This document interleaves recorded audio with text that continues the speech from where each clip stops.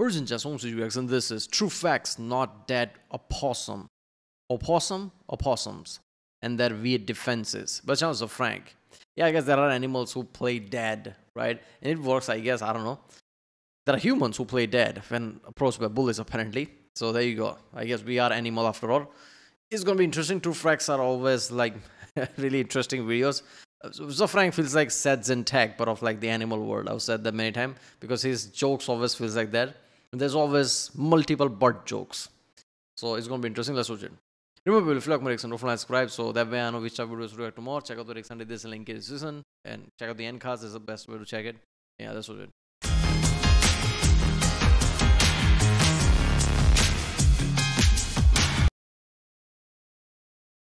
This episode sponsored by Brilliant.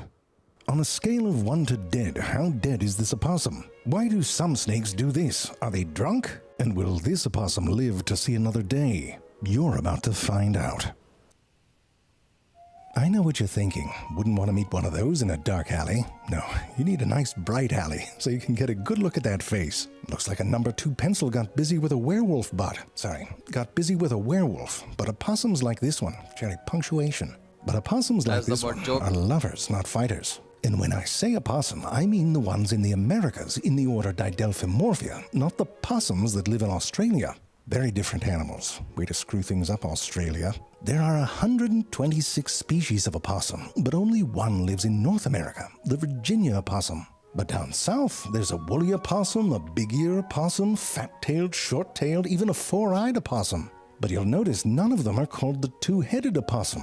It wouldn't help distinguish them, because in all these species, the males have a 2-headed penis. Now, I can show you one, but only if you show me the one you're imagining first.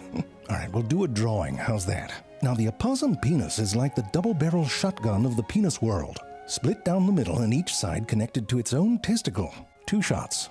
Surprisingly, science tells us this is not designed for nasal sex, but rather for the 2 vaginas and 2 uteruses that female opossums have up in their business. Now, the signs that opossums are actually quite agreeable start early. Take a look at this opossum. Yeah, what I love about that, he's saying science tell us. Not that it's not true or it's not for this reason. Science tell us. So it's like, we might discover more evidence in the future. So it's not accepting that 100% basically. Some sperm. Jerry, those are pool noodles. Thank you. I know what you're thinking. 2-headed penis, 2-tailed sperm makes sense. But those are actually 2 individual sperm cells that came together. Inside the male opossum, when 2 sperm cells meet, they will often rotate around each other until they line up in a particular way, which causes the heads to stick together. But more importantly, for their tails to start beating in synchrony. When they start to do that, the pair can swim straighter and faster with less energy than if they were alone. And single unpaired sperm have a tendency to swim in circles. In any case, when a pair reaches an egg cell, they split apart, shake hands, and may the best sperm win sort of thing.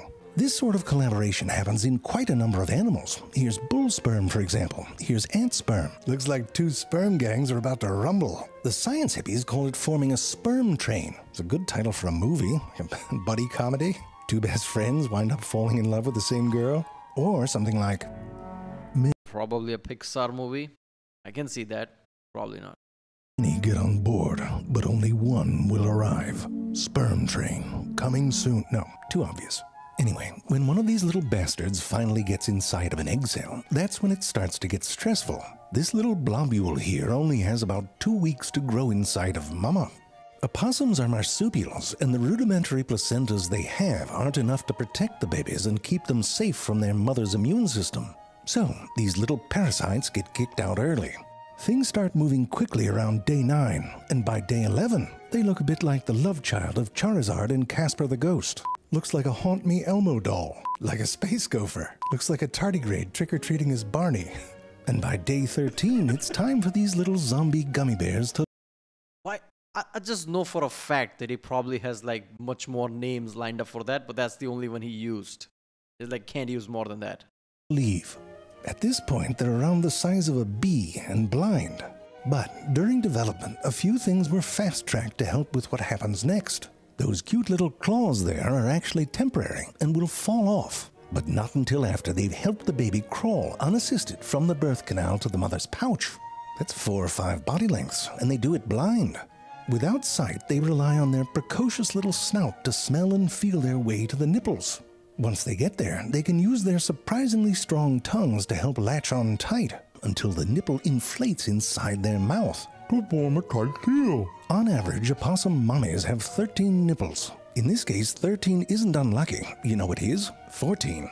Because opossums will sometimes have more babies than nipples. And in that case, it's sort of like a game of musical chairs. Except, with nipples and to the death. Once they're safely inside the pouch, these flesh bees have time to turn into proper opossum babies. It's cushy in there, not really teaching them independence. And I'll say it, this is the sort of parenting that leads to spoiled children. You can draw your own conclusions here, but look what happens when they get big enough to leave the pouch. They go straight to the mother's back. And yes, it's cute, it's great for Instagram, but look at Mom. The face says it all. It's the mother of resting bitch faces right there. So eventually it's time to kick those little f***ers off and let them fend for themselves. But the insane part is somehow he always finds a clip that he wants to show us, right? That clip was insane. Obviously, probably something else is going on there, but just looks like it, like mother's like, oh my God, I'm overwhelmed right now. I don't know how much fending you've done, but I can tell you that if you want to get your fend on, it does help to have some equipment. They have this bullwhip of a tail covered with these scaly patches of keratin. And you could mess somebody up with one of those, whoopsh, take an ankle out. But they don't. No one bothered to teach them that. They end up using them to carry sticks and leaves back to the den. I guess they're good for balance, and when they're young, they can hang upside down on them. And by adulthood, they're too heavy. Oop, didn't see the tree there? But even if they don't have a fearsome tail, they do have old man hands. Like they're born with the hands of a 70-year-old carpenter. With the nail fungus, which somehow always seems to look like their shorter finger. They're not, and their back feet look even more like old man hands. They've got a little opposable big toe and butt cheek palms. Palms that are covered in friction ridges for maximum grippage. Makes for a memorable handshake, a foot shake, but not exactly a weapon. But who needs fearsome claws when you have those teeth, right? Oops, looks like... Yeah, the great definition of it's not pretty, but it gets the job done, I guess. Like you got a little salad stuck in there. And if you're counting, there's 50 of them, the most of any land mammal. And they've got this bony ridge up top where muscles attach, so they can chew right through the bones of a mouse. But you can't bring a nutcracker to a fist fight, am I right? I am. And at the end of the day, all these open-mouthed, toothy displays are mainly just bluster. So, overall, a bit short on the defense. I'm telling you, lovers, not fighters. However, let me tell you something. They can stand still. Like those dudes dressed up as the Statue of Liberty busking for change on the promenade sort of standing still. I'm talking mime-level shit. You know what my mother used to say? ABC, always be learning, because she never learned how to spell. But it is true, and Brilliant.org is where you learn by doing, with thousands of lessons in math, data analysis. Seriously, man, just playing dead is an insane ability, right? Ability to play dead is insane. Try to stay still, like mimes. What is it, mimes? What are they? Like, those are people who like play statues or some shit, right? And just like stay, stable for like multiple hours. You can't do that like 15 minutes. Try it, like that's insane. So ability to play dead, like really not move. And in wild, where like predators have like insane senses, that is an OP ability to like really stay still. Analysis, programming, and AI. And those are the backbones of the most interesting careers around right now. Now, if learning to program sounds intimidating, Brilliant meets you at your level, and you can go at your own pace. Start off with drag-and-drop editors that let you code from the get-go. Brilliant is designed to be fun and get all that learning to stick. It's not memorization, but rather a chance to play with concepts and problem-solve interactively. And that turns out to be 6 times more effective than watching video lectures. Before you know it, you'll be analyzing and generating text with Python. One step closer to building that passive-aggressive chatbot to automate text with your in-laws. Always great to see you, winky face, winky face. To try everything Brilliant has to offer for free for a full 30 days, visit brilliant.org/zefrank or click on the link in the description. You'll also get 20% off an annual premium subscription. Give it a look-see today. Brilliant has been a long-time sponsor of this show, and I'm a fan. Where were we? Oh, right.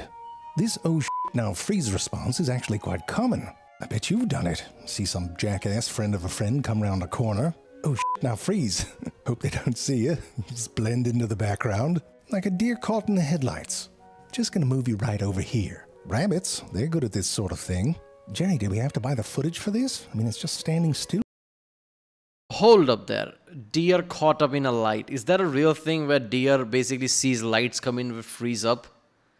I mean, where I live, I don't have deer issues on the road. But like that's a big ass issue. Like in like Americas and like Canada and the country areas where deers can just walk up to the road. There must be places in India where that's an issue as well, but not where I live. So is that a real issue? Like if they say lights, they're like, oh, what is that light approaching? Just stay there. That is so fucked up. It's the point where you want them to move. You just assume a living thing would know something is coming and they'll move. That's your intuitive thought. But that's opposite of that. So obviously that makes sense that every time people hit deer, probably at least half of them must be that. Right? Oh, it's probably going to move. No, it doesn't. First of all, anything in front of me, I would slow down instantly. I'm surprised people just literally hit things. Even on highway, I see a lot of time. Somebody just like break down on highway and everybody just crash behind.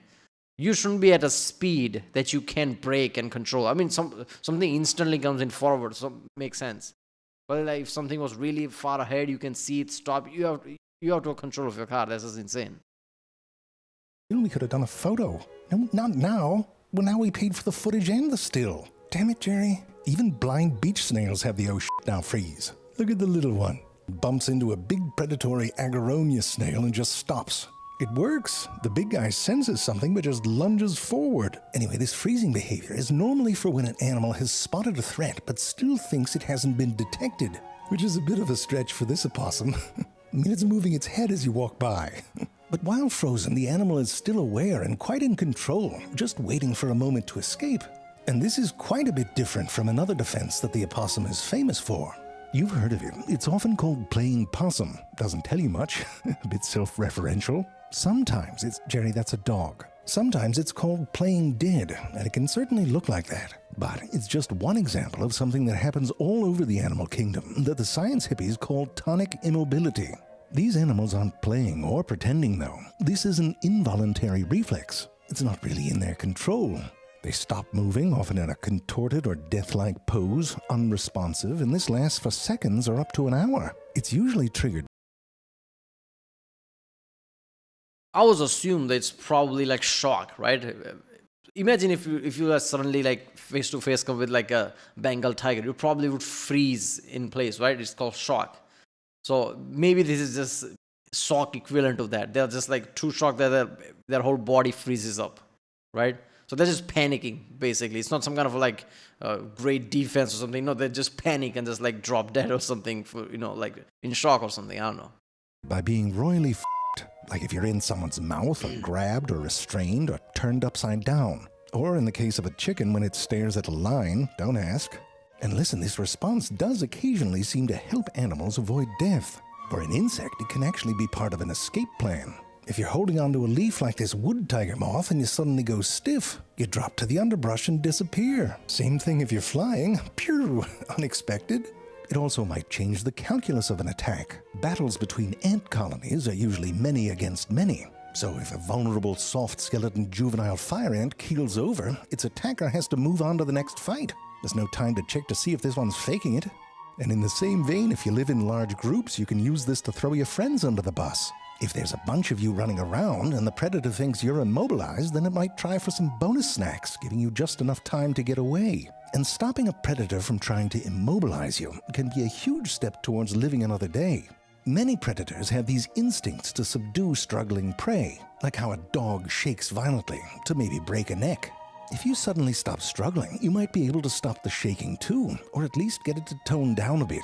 And tonic immobility often does seem to change a predator's behavior. Now, some animals, including the opossum, really seem to ham it up. Sometimes the mouth will be open or drool coming out. I mean, the hog-nosed snake should get a f***ing Oscar. And there's plenty of other excellent performances, and this has led to the idea that these animals are feigning death, or somehow taking advantage of a predator's instinct not to eat long-dead animals. Adding to this is the fact that some of these animals will defecate. I'm not gonna lie, it's surprising way too many animals play dead like that. So I'm guessing it's just like most animals have this kind of a thing, right? I don't know. Every time you see the psychology of animals like that, it's always surprising, right? Even snake and something like that. I guess this would work very less against something like predatory cats, right? Jaguar, tigers like that, lions, I don't know. Exude a gross-smelling substance. The opossum secretes something from there. But a predator would have to be especially stupid to think that an animal they were chasing a moment ago was now a long-dead, rotting corpse. It might just be that it's unappetizing because it's suddenly weird and gross. Or in some cases, like with this pygmy grasshopper, the pose that they get into makes it harder for a frog to eat them. However it works, it's a good... Or it could be just like instinct, right? Like their brain could not process long-term memory or something. So when they try to eat it, maybe they forget that they are the one... It is the one they hunted down. So if it's like dead, they in their brain it's just like maybe it's not edible or something. It's not good to eat, so they just leave it or something. Trick, and if you have it, you might bring it out on other occasions. A number of animals seem to go into tonic immobility to avoid the advances of a potential mate. Playing dead is a near universal ick. In the case of this female frog here, it might actually save her life. Collections of horny males often get into a frenzy and form mating balls. Stop it. And that can be deadly for a female. Now, even though these animals look completely unconscious, they do seem to be able to still process some aspects of the environment. Some will reduce the time that they're in this state if the threat is past or if there's shelter nearby. And if they're lucky, eventually it's time to wake up. Often a bit groggy and out of sorts, on wobbly legs. You know, sometimes covered in stumbling back to the den with some serious explaining to do. No, I didn't go to the bar last night. I'm telling you, there was a fucking dog. You're lucky to have me home at all. Fine, whatever. Sorry I'm late, all right? Now, how about a little makeup say? Oh, now you're playing dead. Great. That's insane. Where you were? I don't know. I guess I was at a bar because I'm not going to admit that I was a bitch and just played dead. There you go. Okay, even something like snakes doing that. I mean, obviously, it's a food chain, right? Everything has a predator. But something like snakes, you would think like these are like known as predators themselves. They would not have something like play dead function, but apparently they do, right? Seriously, how high this thing goes? Like, which are the one you would not think play dead, but also do something like big cats or something like do that, wolves or something? That would be insane.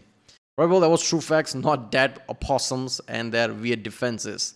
Playing opossum, playing possum. What is it called? Opossum is O silent. I don't know. This was channel Zefrank. If you like my reaction, don't forget to subscribe, and I'll see you next time.